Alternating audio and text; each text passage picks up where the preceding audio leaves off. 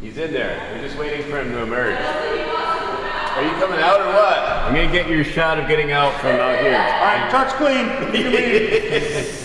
Yago! What's up? I just came all the way from New York. It's bad. I wanted to get back before it starts snowing, so.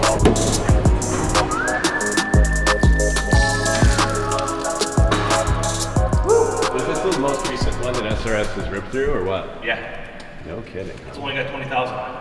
Wow. 20 years ago, the owner of SRS National, Jerry Beaudoin, drove by in 999, his fanciest truck. The thing blew my mind. I was like, what the heck is this? I was just a teenager driving around in a pickup truck, family business, supplying soaps to trucking companies. And our soaps were pretty harsh. They would never be used on a truck like Jerry's. The first thing that occurred to me is like, how the heck, like what kind of soaps does this guy use? I didn't understand like the amount of labor it took to polish aluminum in the first place. It wasn't just the soaps, you know, but it did inspire me to design a product line that was suitable for a fleet like Jerry's. What was really cool is fast forward maybe 15 years from that point, I had set the goal to build the line of soaps that we have now, and Jerry reached out to us and he got our system, and it was like a life goal achieved. And to this day, Jerry uses our Stars and Stripes system on his whole fleet, and it's something I'm really proud about. So this is really cool to get one of his trucks in here. This is one of their newest ones. My buddy Ryan Jagosinski is driving this truck, and it's a 2022 P, super fresh. I asked him to let it slide a little bit so that we'd have something to work with, you know, a little bit of grease on there, a little bit of dirt. What we're gonna do is we're gonna get our heavy duty washout, we're gonna get this thing prepped so that we can put our snake oil sealant on there, because I'm really excited to see what these guys think of this stuff, see how long it lasts for them. I'll do some 50-50s on the hood. I wanna put snake oil on half of it and not on the other, and just see how the water sheets. It's gonna be a lot of fun. So I'm pre-soaking the heavier grease with heavy duty at roughly 10-to-1.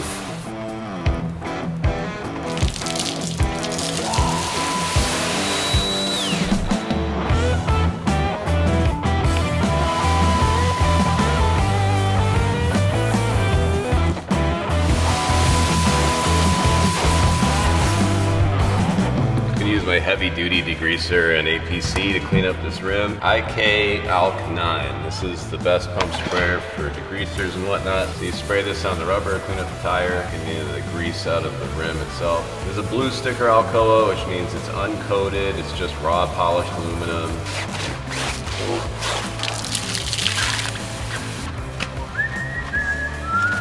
Look at that shine coming back in there, man. That's nice.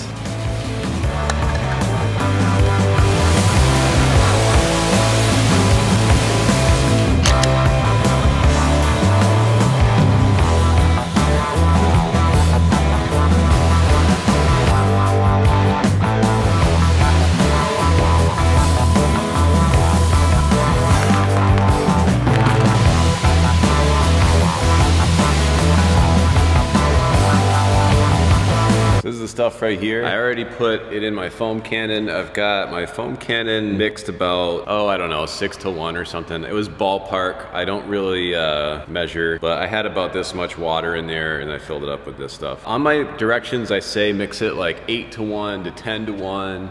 And that would look like the 800 milliliter mark with water plus 100 milliliters of this. This is just a ballpark though to get you started. You just want to stretch it out as far as you can and still get a nice slippery coating on the truck. If you mixed it in here stronger, let's say you put it in here at like 4-to-1 or something like that, then you could cut this knob back here and you'd reduce your refills a little bit. I'm gonna put it on one side of this and just see what it looks like. We'll put it on, rinse it off, and look at the water sheet, one side versus the other. Let's see how this works.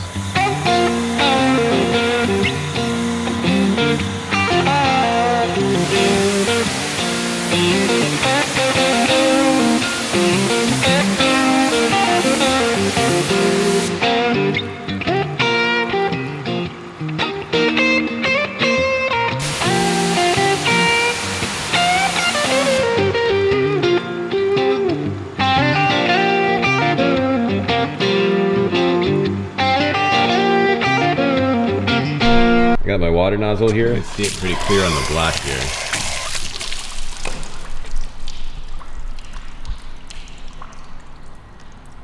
there goes the coated side. And